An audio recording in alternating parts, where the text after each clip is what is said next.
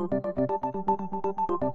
U.S. Navy announced Monday it's ready to launch a warship armed with a laser cannon. So we might not have hoverboards yet, but finally we can say the future is here. The solid-state laser weapon system, or LAWS, will be deployed on the USS Ponce this spring.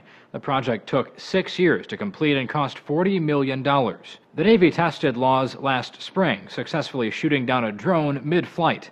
The system is designed to target asymmetrical threats to warships, such as speedboats and drones. At the time, Wired noted the USS Ponce will be stationed near the Persian Gulf, making LAWS the perfect weapon to bring along.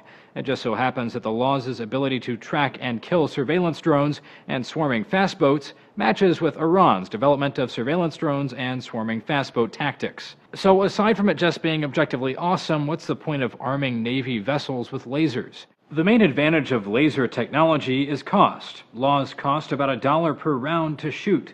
One Navy officer told the Maritime Executive, compare that to the hundreds of thousands of dollars it costs to fire a missile, and you can begin to see the merits of this capability.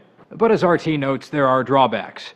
Lasers typically become much less effective when the weather turns sour, meaning that rain or dust storms could severely shorten their range. Luckily, the Navy is not short on terrifying future weapons to keep the LAWS company.